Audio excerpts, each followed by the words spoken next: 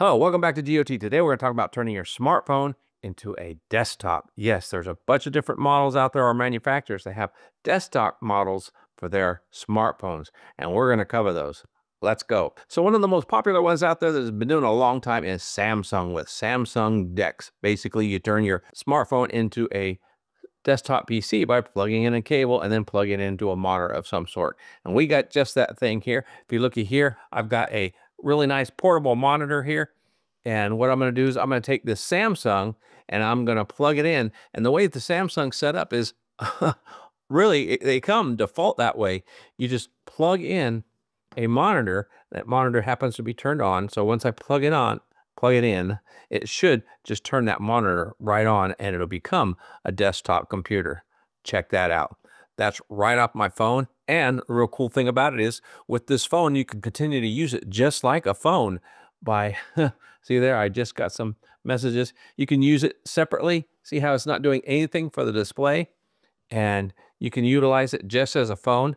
Now, you could also turn it off and put it on a side while you continue to use your desktop. Now, when you go over here, you can see I've got a mouse hooked up to it as well as a keyboard, and you can just use it like a regular computer.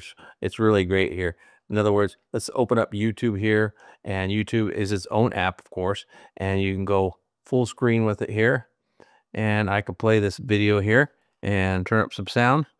And we're gonna do some testing on this thing, and I'll give you a full review on this setup. Let's go. So this is the package. As you can see, the sound actually plays right through your phone in the Samsung phone, the Z Fold. It really sounds really good for a foldable. Matter of fact, it sounds better than the speakers that are on this portable computer. So that's one thing you can do. You can go full screen and play your apps here. And then let's go ahead and shrink that down. And let's say you want to open up a second app. Let's do Chrome. Open up Chrome and check this out. You can take Chrome and you can make it snap to the side there. Look at that. Chrome is right on the side. Let's go home here to Chrome. So you got Google playing right here on this other side. And of course, you can resize these apps to any way you want to. It can get kind of tricky, but you want to just drag and do that. And then if you want to open up another app, let's open up the Play Store right there. And there's the Play Store. And we can expand that one. Go here to the side. And then if we want to resize it here, we can do that. Let's resize it. And you can move it over here. So you can do multiple apps this way if you want to, which is pretty nifty. And if you want to, you can actually place a call right here. Of course, it'll all go through your phone itself. So let's say you're actually using this monitor and you're doing stuff and you get a phone call, you can accept it right there on the display yourself and then pick up your phone and answer it if you want to. Or just place your phone on speakerphone and handle it that way. Hey, I want to take a quick second and thank you for hanging out with me as we test the desktop models on these different smartphones. If you got something out of this video, do me a favor, smash that like button down below because it really does help out the channel. And if you haven't already, make sure you subscribe so you don't miss out on future content. Let's get back to the video. So there's quite a lot of versatility using this. So this app seems to run really smooth. You know, you got your home button right here and then your recent apps button here that you can open up. So it's got a lot of stuff, and then your back button here. Open up gallery. Here's my gallery. Let's go full screen with that. I don't have a whole lot of stuff here on the Samsung, I don't think. But you can see here, there's your gallery. Oh, there you go. And this was a cruise that I went on, and we went on a really nice trip. This is a beautiful monitor, by the way. I'll put a link in the description down below, or you can check it out on my website. There's a great discounts going on with this right now if you use some promotional code. So there are a lot of good uses for a nice big display, especially if you're traveling. And let's say, for example, let's go ahead and open up the browser again, and let's go full screen with it. Let's search for GOT, good old tech. Whoops, can't even spell it. There it is right there. goodoldtech.com. It'll bring it right up. And there's my website. Now, if you haven't done it already, I recommend you check out my website. Here you can see I have all the articles that are from the current videos that I put out, and they're right here on the front page. You can select them here. Of course, you can read about GOT. So right here, the last video I put out was on the Z Fold 7 versus the Pixel 9 Pro or the 10 Pro Fold. So you can read all about it here. Then, of course, within the article, if you want to, you can go ahead and select the photos here and check out the photo gallery. These are the photos that we showed off in that video. So you can look at all those a little bit closer. And there's just a whole lot more that you can do right here on the website. And then of course the products, you don't want to forget the products. We have products here that I have reviewed, and you can see them all right here. And I have the links to them as well as promo codes right there on the website. So let's get back to the video at hand. We're talking about desktop models from the smartphones. So check this out. Another thing I want to show you here, right from this monitor that you see there on the screen. If we flip this backside up, you can see I have a smartphone right here, which is actually the Pixel 9 Pro Fold, and it is also a desktop model, and you can use the phone separately by itself, just like you can with the Samsung. And then I have a mouse here where you can control everything. As you can see here, just like DeX, you got a mouse, you can connect it, and you can open up apps just like you did there. Let's go to the App Store. Let's open up Chrome. Check that out. There's Chrome right there. And will it snap to the side? Yes, it snaps to the side. It doesn't go all the way up to the top for some reason. And let's go ahead and open up my YouTube. There we go. And will it snap to the side here? They're not snapping like we did on the Samsung, so that's interesting. I thought they did it one time, but it must not be very consistent here on the Google. That's still a work in process, and I believe it's still considered a beta model. But as you can see, you can do similar things here. And of course, if you want to go full screen on any of these, you can do so by hitting the square, and there's the full screen. And let's say you want to go ahead and click on another app. Hello, I'm IoT. Today we're going to talk about the Z Fold 7. So, and there you go. And then if you want to go full screen with YouTube, like always, hit the square and there's the full screen. Now, for some reason, I don't know why it's not taking up the full screen on this thing. Even if you press this, let's see, what does this do? Yeah, it just restores it back to the smaller size there. And resize, what does resize do? So you can't really go full screen on this for some reason. I'm not quite sure why, but there you have it. And you can't really go full screen on the Samsung either. It didn't allow that either. So as you can see there with the Google, it's still a little buggy. Samsung's been doing a lot longer, I think way back since the S9. So DeX has been around for a few years, where Pixel is just getting going, and it's still, I believe, in beta. But it's still a good feature idea. If you look at it, it's really nice. It has the dock station just like Samsung. And so I'm thinking that they're pretty much in the same ballpark as far as design and features. So from what I understand is that Samsung and Pixel have collaborated together so that Pixel can get this desktop thing going.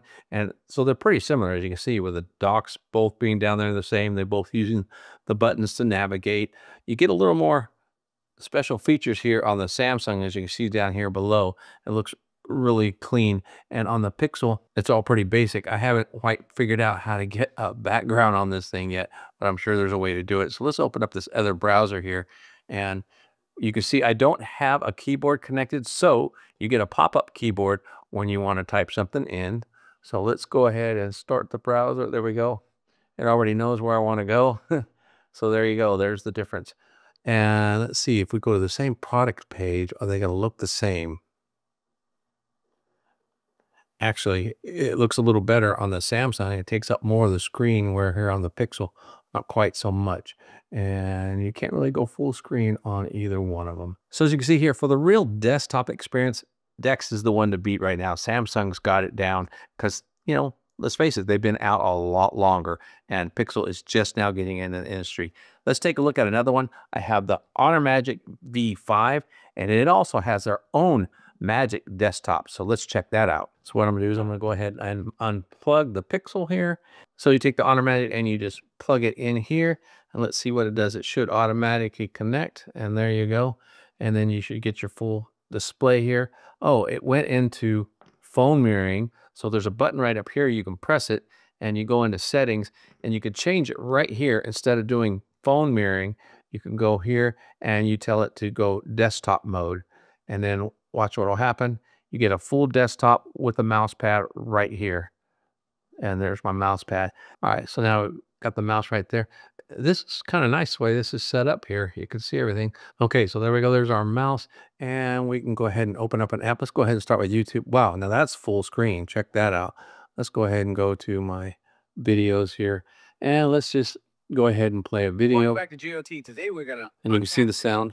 Perfect dual screen monitor. It's quite big, and we're gonna do some testing on this thing, and I'll give you a full review on this setup. Let's go. Wow, now that was louder than the other two phones, so the volume on the Magic V5 is really nice, and I'm kind of liking the way this thing is set up so far. Now let's go full size. I'm going to turn the volume down, and let's play. Now look, check that out. This is actually going true full screen. Why didn't the others do it? I don't know, but there's a full screen on this, and as you can see, that video looks really nice. So how do I get out of this? You go up to the top here, and you can make it smaller, exit out. Let's do a couple different apps. Let's open up photos, double tap just like a computer does. Let's see, will it snap to the side? Yep, it snaps to the side, so it beats Pixel on that. So that's pretty nifty. And I can open up the gallery here too. So I've got both galleries here. Can I drag it? Okay, double tap to get it to hold, just like you do with a mouse, I guess. So there you go. You've got, it's working very smooth. I like it. Very responsive, very smooth. Go full screen. You get true full screen apps on this. So that's pretty nifty. Let's go ahead and open up 3. And then let's go ahead and find a browser. Where are my browsers? I don't like that it's not in alphabetical order. They're just kind of all spread out there. But that's something that maybe I can fix over time. Oh, what the heck. We'll just open up eBay since it's there. Let's go ahead and do that. And let's take this thing and move it to the side. And let's go ahead and open up the gallery again here. Let's put this over here to the side. And then if I go down here, I can open up, let's see, that's the photo Google gallery. I can open up my gallery. And what does it do? That went full page. Let's see if I shrink it down. No, that's full page. All right, let's shrink it down again. And okay, there it is. It went to one side is what happened. Okay, so there it is. There's 3 apps. And of course, I'm guessing that you can go ahead and resize these if you want to. Let's see here. Yep, there's that one. Let's see, can I split it? Get that little crosshairs here. It's kind of difficult to line it all up perfectly, but there you go. You know, you can hook up a mouse to this again and do all this, but there you go. You can resize them if you want. So let's go ahead and resize this. Well, you got to double tap everything that you want to do. Yeah, there you go. And then you take this one if you want, move it in the center. Anyway, you can see here, you get the idea. You can resize them any way you want, which is really nice. Same as Samsung.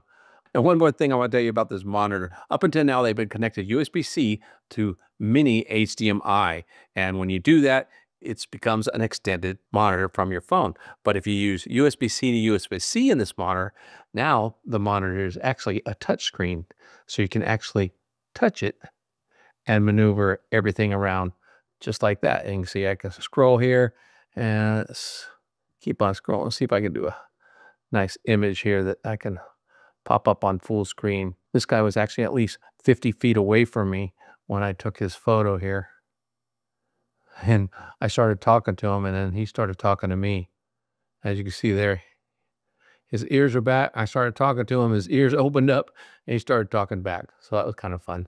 Anyway, so this is a really nice monitor where you can actually turn it into a touch screen and make your smartphone screen even bigger. Well, there you have it. 3 manufacturers and 3 approaches to a desktop model for the devices. Now, I like all 3. Now, Pixel, because it still seems to be in a beta phase and has quite a bit more glitches than the other 2, I think I would kind of pass on that as far as my favorite. But between these 2, you've got the DeX, which is works really well and is very familiar to the phone itself.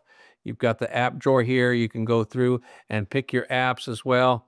and the full screen approach is not quite as good, I think, as the Magic is. I like the Magic desktop as far as full screen. Now, the Magic software seems to be pretty clean and not so glitchy, you know, especially with using this mouse pad and of course the approach to apps and everything. So it's very familiar and very easy to just pick up and start using. But I tell you, I think that Samsung is doing it just a little bit longer and they have it perfected just a little bit more than the rest of them. So as far as a more mature setup, DeX has them beat, in my opinion. Now it's time to hear what you think. You've seen all three models. Which one looks best to you? Do you use any of these desktop models? And what is your use case scenario for it? Is it something you use on a regular basis? Share that in the comments down below. And if you haven't seen these two phones do battle, check out this video here. And don't forget to subscribe to the channel so you don't miss out on further content. Until next time, have a wonderful day and God bless.